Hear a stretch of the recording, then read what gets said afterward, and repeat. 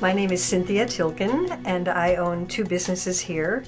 One is in the country, which is women's clothing, and the other is Hemperly and Babbage Designs, which I do interior design and I do complete house plans.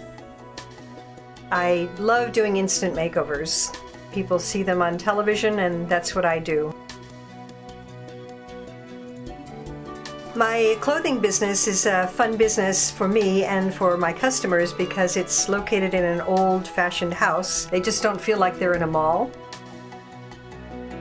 I carry Eileen Fisher clothes, and I carry a number of other name brands and then little boutique lines of clothing. We carry anywhere from t-shirts to formal holiday clothes.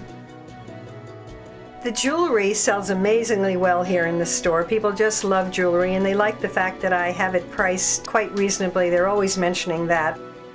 I try to use jewelry designers that are somewhat local to the Northwest if I can. We are open from 10 until 5:30-ish, 7 days a week. I'm at 315 First Street in Langley.